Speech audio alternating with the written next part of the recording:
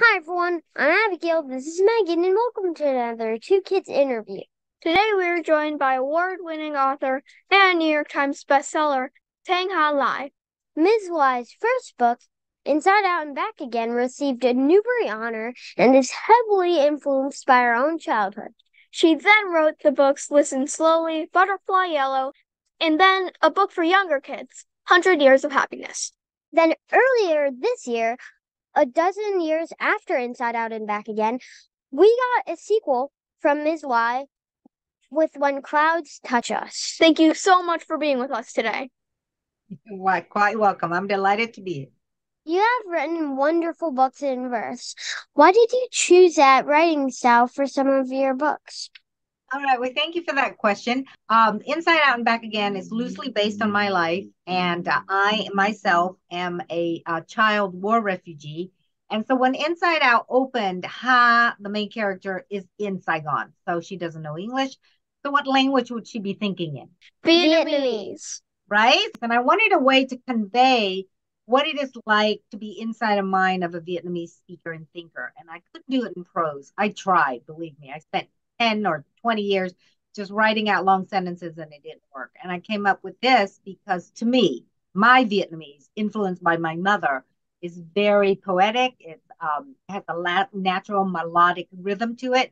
So then it lends itself to this style, which is called prose poems. Why did it take you 12 years to write the sequel to Inside Out and Back Again? Oh, because I had no idea I was going to write a sequel. My brain doesn't work like that. So after Inside Out and Back Again hit, I got a contract for two more novels, and it just took me 12 years to finish Listen Slowly and Butterfly Yellow. I am the slowest writer on earth, apparently. And then I got another contract, and I thought, I know, I'll now write a sequel. So it's just all a matter of very, very, very slow writing habits. That's what it is. Don't worry. Sometimes when I write really slow, and then I just get bored and I put it down but never come back up. Same. I make this comic with my friends, and then I just write one page, only one page, and then because we keep talking and we get distracted. One page is very good. Congratulations. One page is one more than what you had yesterday. So I think it's all wonderful. How important is that when people hear the word refugee, that they are not thinking of the word refugee, but have a face, a person, a story to think about instead? I don't apparently I am now a representative for refugees and I'm perfectly happy to be that. But when I set out to write, I'm just telling my story and I am not the single refugee story out there. There are millions of refugee stories. And so I think we just have to understand that when people come to you, no matter what their label, there's a whole life behind it, there's a whole story behind it, and everybody's different. I happen to have landed in Alabama. I happen to have had a really hard time in Alabama, and I happen to love my years in Vietnam. Someone else's story might be different. But I will tell you that most refugees who come here, it's just hard at first. I came here without speaking English. So then first you have to acquire the language in addition to learning how to dress and knowing what to do at school and making friends. So it is a complete shock to your system. The new novel I just wrote, When Clouds Touch Us, there's a whole section on the difference between refugees and immigrants. Refugees are the ones who had to flee in panic, like my family did. You don't plan for it because the war is kind of happening, but no one thinks they're going to leave. So you do just run. Whereas immigrants, they get to plan, as in they get to save money. They get to come here with a job ready. So it tend to, when you are an immigrant, your landing here is a little soft. Every day, refugee kids start a new school. Some already knowing English, many who don't. You were 10 years old when you came here, which is how old we are now. Having been in that situation yourself, what do you want kids to know about how to treat and welcome those new classmates? Oh, that's a great question. I think the first thing we have to do is just understand that we know basically nothing about the person standing in front of us, in spite of whatever that you have seen on the news and you've read in the newspapers. Because when I landed in Alabama, I had a lot of people come up to me and ask me questions because they just assumed they knew so much about Vietnam. Whereas in reality, I didn't live inside a war. I lived inside of Vietnam. So my Vietnam was vastly different than what was going on TV. So let's say if you're lucky enough to have a child, let's say from Afghanistan, and standing in front of you one day, I wouldn't run up to that person and say things like, I know this happened in your country, and I know this happened to you, and this must have been so scary, and this must have been so exciting, because we don't know what happened. And especially if the person doesn't haven't acquired English yet, you just have to be patient and wait for that person to reveal their story. And it's going to take time. And they may not want to reveal anything at first. They may just want to very peacefully eat lunch and be left alone. We don't know. So there is, I think you can be kind and also just be quiet at the same Our school was helping Vietnam build a library. Great. Good for you. Excellent. Are you sending books over or what are you doing? They built one actually. Yeah. They Very raised good. money to build. Our school librarian brought back some photos. They were digital, but they were still really cool. Great. Did she go there herself to set up the Yeah. library? Oh, good for her. I think that's excellent. There's just so many ways to help in Vietnam. And if you can go there personally and meet the people, that's even better. Do you know if the books were in Vietnamese or in English or what were they doing? Um, I'm pretty sure they were in Vietnamese. Okay, very good to introduce the kids to that. Okay, very good. There is more representation in books now than there ever has been before. You and your books are an important part of that trend. Is that something important to you? I don't it's important, but I don't focus on it as a writer.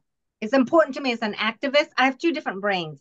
If you bring your activist brain into your writing, for me anyway, then I would turn out prose that's actually pushing an agenda on people. And I don't think that's why people read.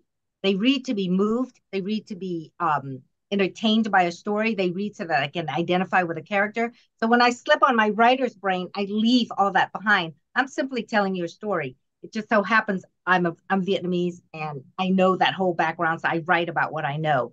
I'm sure if I were from Poland, I would be doing a whole series on Polish kids. But the activist in me, I think, is great. Everyone should see something of themselves in prose. But I also have a different thought on that. If you only read what you know, or if you only read what makes you feel comfortable, I would think that after a certain number of books where you see yourself in the on the pages, I would love to see people start to branch out. Because to me, the whole reason I read is to find out about a person completely different from myself. I already know myself. I know my culture. I don't need to read about 100 Vietnamese. I need to read about people I don't know anything about because another author had spent a really long time putting that together. And to get inside the mind of that character would be really interesting to me. So, I think it's one thing to be comforted by the stories that are in front of you, but it's another thing to also look at novels as quiet exploratory trips. It's like you're getting to travel around the world without having to leave your house. What was your reaction when you got the Newbery Award? I was delighted. Before that, I had been writing in the dark for like 20 years. When you're a writer and you haven't been published yet, you actually have no idea what's going to happen to you. You just kind of go and go and go. And the stamina that it takes to keep going, I had other things to distract me. I was teaching, I was waiting tables, I did every odd job on earth. And so when I won that award, it wasn't so much that the award was so meaningful, but what it was the doors that opened, right? Then why am I talking to you? It's because I won some award. That's how you know about me. Why am I standing in front of a bunch of kids at schools all the time? It's because I won an award and they invite me. So in that sense, it validates you as a writer because I think that it's just very hard to keep writing in the dark, right? At some point, you need something to happen where you're like, okay, it's worth it to keep going. All right. So what that award and the National Book Award did was just to tell me you can just keep going. You can actually call yourself a writer. Huh? What is your process when putting a book together? Do you decide the end before the middle? Or do you put it together in order? I always know the beginning. I love beginnings, and I especially love the ending. I always know the ending. My favorite two words in the English language are the end when I get to type that. But when you write a novel, it's like 300 pages at least, and there's that very long quicksand of the middle, and you have to plunge into it and just hope you can claw your way back out. The middle is long. And if I had my way, I would just write beginnings and I would write middles, and then someone else, I would write endings and someone else can fill in the middle. But that's where you spend 90% of your time is in the middle. You have to keep the novel moving along. You have to get your character. You have to move along the plot in a way that makes people want to turn the page. A lot goes on in the middle. And I would say that's always the hardest part. I was just talking to two other writers the other day on a panel, and they too face that middle part. It's like quicksand. It's excruciating. Yeah, the comic I'm making right now is a detective comic, Mm-hmm. and the only problem with that is you gotta start for the beginning to the end and then the middle. The middle is basically the hardest part. Nobody likes the Because, middle. I don't know yeah, one author out there who says I revel in the middle. It's not possible. yeah, exactly. You gotta lead on to the middle and you gotta figure out what's gonna happen. You already know what the beginning and the end is. Just what's the middle? And then sometimes when you decide the end and the beginning, then you do something in the middle and it could completely change something in one of those places. Exactly. And that's okay. That's like so you kind of I'm not one of these authors who changes her mind. I've never altered an ending because something happened. I always know my ending and I know my beginning, and then it's a slog to get through the middle. That's why I'm such a slow writer, is because I have to make myself sit very still and do the middle part. We have interviewed a number of authors who've had books banned. This means in some parts of the country, kids don't have the same access to books that we have and may not be able to see people like themselves represented in books or a window into other people's lives. Can you give us your thoughts on this? I, you know, I lived in Alabama and I lived in Texas, so I understand that point of view. I mean, I've been around people who would, let's say, favor book bans, but I've also lived in California and New York for so long that I've forgotten what it's like to think like that. So I actually now I'm just like, why not just open up the world and let people select? No one is saying you have to read a certain book, but how wonderful to just have it available and to be so threatened by the availability, just the availability of a book, not even reading it, but to be so threatened by someone else possibly reading it is incomprehensible to me. And I just find it really, really sad, right? I just think readers people find their way to books the way they find their way to food. They will eat what they like and they will read what they like. They'll find their way. So I'm thinking maybe kids will just have to get savvy and librarians will have to get savvy. There's more than one way to get a book. All right. So if they ban it in one place, you're just going to have to somehow wiggle around and then find it in another place because the world's pretty open. It's not going to be easy, right? It would be great if you just walk into a library and the librarian hands you a book and says, "Oh, I think you'll love this. Here it is." So now maybe it would be the librarian. I don't know. I'm not a librarian. I'm just imagining this a scene where you walk into the library and the librarian says, "There's a book out there that you might like, but we don't have it here. If it interests you, do a little research and see if you can get your hands on one." So then the kid is going to have to be a little more proactive. Now, is that asking too much of a child? I just think children are amazingly resilient. They'll figure it out. They will. Yeah, I definitely agree, and we're really lucky that we live where we live, me and Megan, because we live in Illinois and there's a Mhm. law not to book ban. Excellent. Good for Illinois. All the more reasons to move there. You sort of talked about this earlier about writing in the dark, how rejection is a part of most writers' stories. Can you tell us about that part of your journey? It took me so long to get established as a writer. First, I was a journalist, and then I woke up one day and decided I'm not going to chase cop stories anymore. I'm going to sit down and craft sentences. Well, that just means you're going to be waiting tables. Nobody's going to pay you to craft sentences at first. It took me like 20 years to get published. So I used to write short stories and I would send it out and I would get rejection letters. And I wrote this very convoluted, mess of a first novel I sent out and got rejection letters.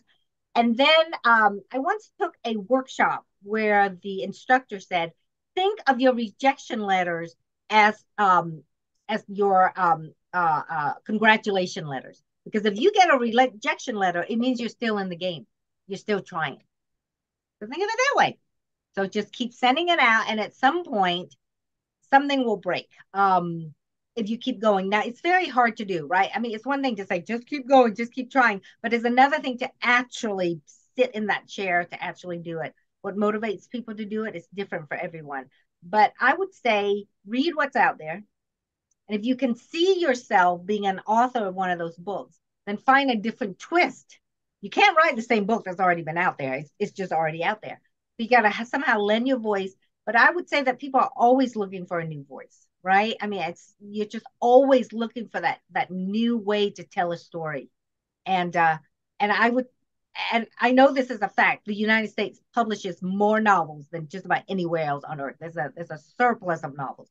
So if you're going to get published anywhere, it's going to be here. So get going. And then there's self-publishing.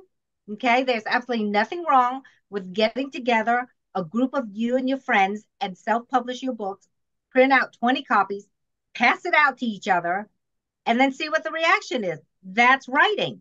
All right. And then who knows what will happen from that? Maybe one of those 20 books would just hit really big and there'll be, you live in the age of social media. Who knows what will happen on social media? And the publishing, the traditional publishing houses watch social media. So they're like, oh, this book is hitting big. Why wouldn't we give them a contract? So everyone's watching each other. It's actually, publishing is actually more open than it's ever been. The secret is not that many people can sit very, very still for years on end to craft sentences. So if you have the ability to do that, you're already ahead of the game. What writers have had the most influence on your work? I went through my fiction phase when I was in college and after college. Now I'm into nonfiction because somehow it helps my brain. I listen to books now more than I read it because I have to be moving while I'm reading. Because you sit still so much as a writer, I really cannot sit anymore. So if I'm not writing, I'm moving. And when you move around, you need your audiobooks. And nonfiction just lends itself to audiobooks. What advice do you have for kids who want to write? Well, I have two advices. First, you need to read. And I don't mean like 100 books. I mean like a million. Just read. Read everything you can get your hands on. Read, read, read, read, read. Because in that process, you will find your voice. You will find a book or two that you're like, I should have written this book. This is my book. And you're going to take that book, put it on your pillow, and just roll around with it, and then put it away, and then start to write your own book. But your brain is going to be very influenced by that one book that just you fell madly in love with. But don't worry, your book will be nothing like that because the process of adding your own voice into something will change it. But it gets you going. It gives you a model on what can be. All right. So that's what reading does. And then how to actually get words on a page. I have figured out that for me to sit still, to craft from the very beginning of an idea to when you get to type the end, it's just too much. So now in the beginning, when I'm just planning out where characters should go, what should happen with the plot, trying to talk out how my voice should be for that project, I found it's easy for me to walk. And when I walk, I talk into this app called Otter, Otter. Otter records what you say, and then by magic, it transcribes everything you say into sentences. Then all you have to do is copy those sentences, paste it into a Word file, and voila, you've got hundreds of pages to edit from.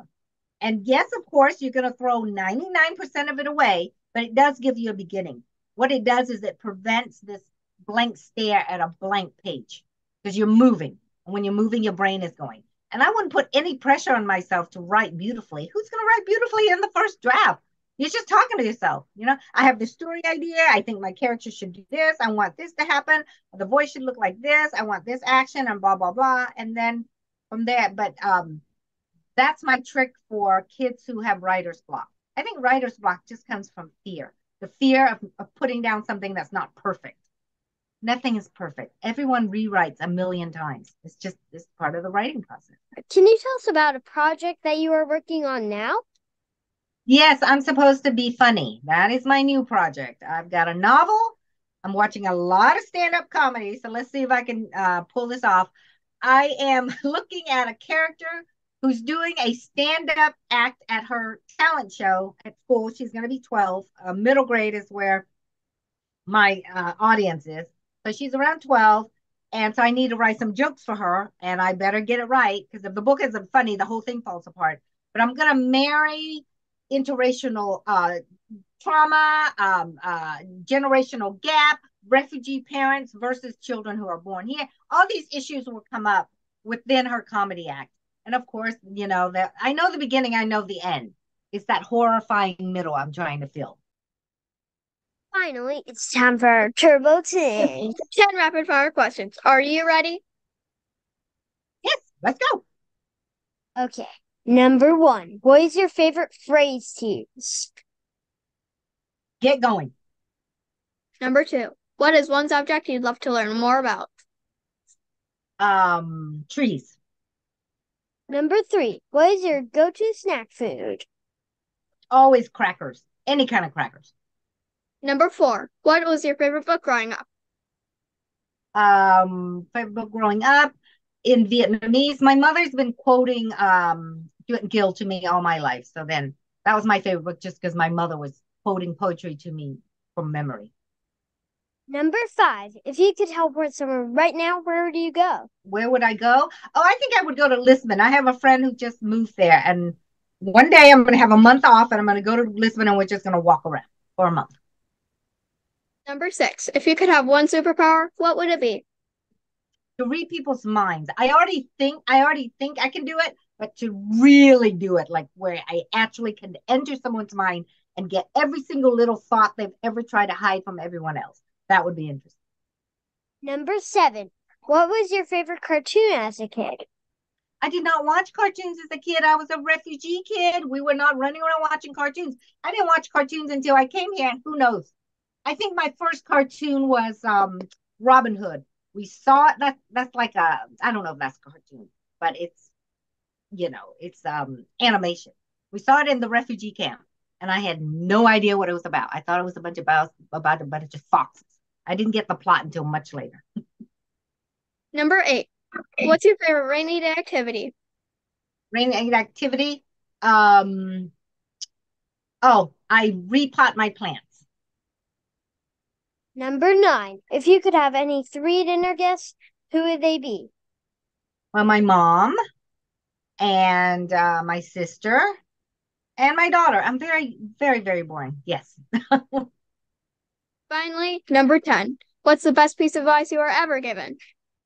Best piece of advice I was ever given. This is from my mom. Be generous first. You rocked the Turbo 10. That was your fastest yet. Thank you so much for doing that. And You're thank you welcome. so much for spending this time with us. You're very welcome. You guys are amazing, and good luck on all your future projects. And I'm glad I got to join you today.